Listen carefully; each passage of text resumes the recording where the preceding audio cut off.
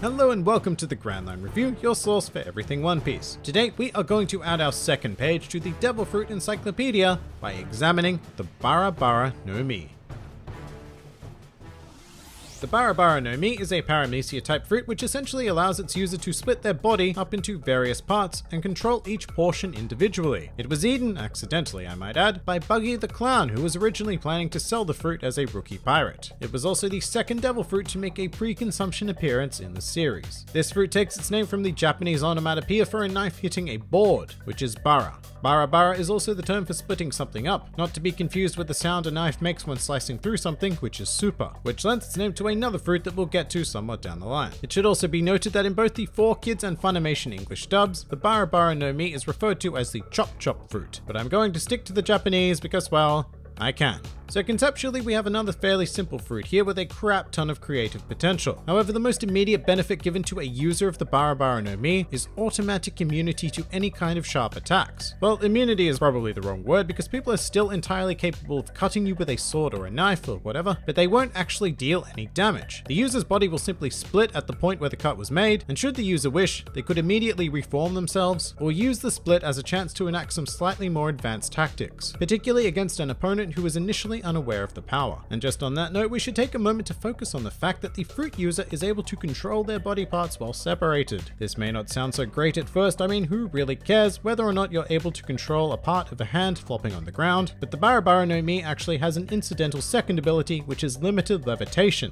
Essentially, the fruit allows its user to control and levitate their body parts within a certain spherical range. Should the parts extend outside of this range, then the user loses all control of that particular body part. The exact range of this ability is a 200 Bara diameter, another fake unit of measurement invented by Oda to avoid questions. It should also be noted that a user of the Bara no Mi is incapable of levitating their feet, which are subject to the regular laws of gravity at all times. So with that in mind, what the Bara no Mi has to offer a user is essentially endless possibilities in regards to tactical maneuverability. These powers can be used quite bluntly. For example, Buggy has an attack named Bara Ho, where he fires a hand at an enemy, which can be particularly effective if he's holding some sort of weapon. Pretty basic, but even this, the most simple of attacks, can be taken a step further. For example, if an opponent manages to catch the user's hand, then you could split off that captured portion of the hand and continue the attack. Buggy has even employed a purposeful strategy of making sure that he fires a portion of his forearm with his hand in order to bait his opponent into grabbing the forearm portion. And of course, this kind of attack can be made with any limb, or you know what, it doesn't have to be a limb, and it doesn't even have to be fired head on. You could strategically plant portions of your body around the combat zone, ready to spring various traps on opponents. Although this comes with a key disadvantage, which is rather simply that when you commit a body part to a trap like that, you lose it for use until your trap is activated, meaning that you could be fighting at a pretty severe disadvantage against a fully capable opponent. Furthermore, it may be difficult to spring these traps on your adversaries, as it becomes pretty immediately obvious that you are missing a body part. So most competent opponents, to some degree, will be prepared for a sneak attack. So alternatively, we can pursue a different route. Rather than trying to hide body parts, you could divide yourself into as many as possible in order to use them as a distraction, like Buggy does with his Bara festival technique.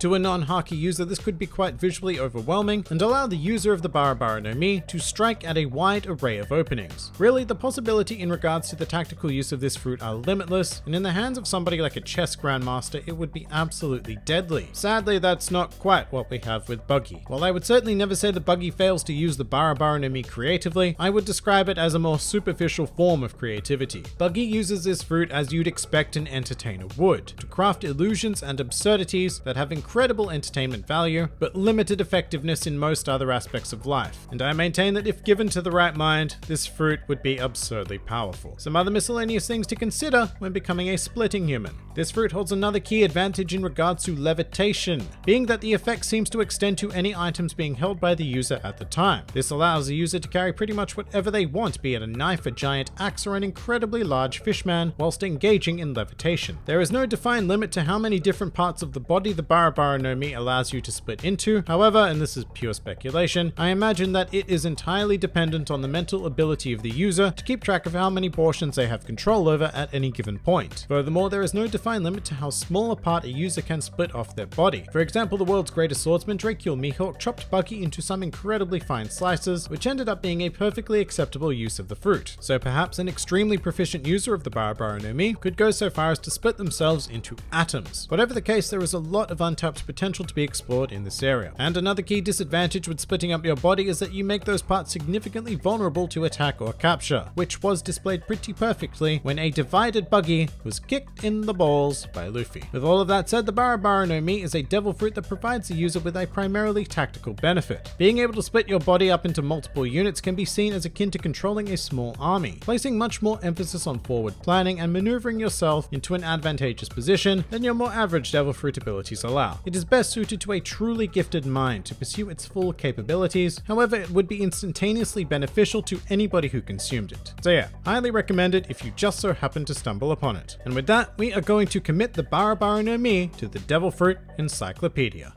Next week, we will be examining the first Logia type devil fruit introduced in the series, the Moku Moku no Mi. If you enjoyed this video, then feel free to like, favorite, or subscribe, and if you are in any way keen on supporting this independent channel, then please do check out my Patreon, Discord server, or Twitter, the links to which are in the handy dandy description below. And finally, please do comment with your thoughts on the Bara no Mi.